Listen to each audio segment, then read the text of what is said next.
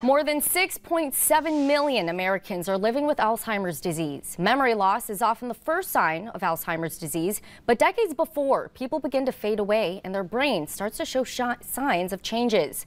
Breakthrough research looks at how one gene may be the key to early diagnosis, and Maureen Halliday has those details. Actor Chris Hemsworth is known in the movies as the indestructible Thor, but in real life, even the strongest can be struck down by debilitating diseases. Researchers believe the APOE gene is important in laying down myelin, which is a protein that insulates neurons in the brain. If you happen to be lucky and get an E2 form of it, you have slightly protection against Alzheimer's disease.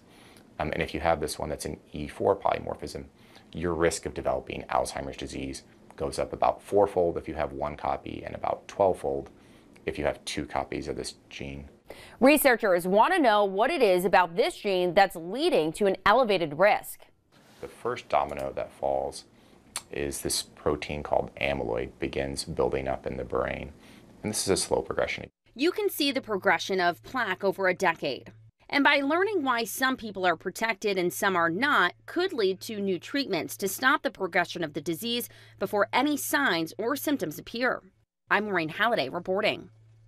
Thank you, Maureen. The research also shows that there's a difference between men and women when it comes to how the APOE gene impacts them. For men, APOE3 and APOE4 gene didn't have a huge effect on their symptoms, while in women it did. That may be the reason researchers believe men seem to show signs sooner, and although women's symptoms may appear later, the symptoms seem to strike stronger and women decline faster.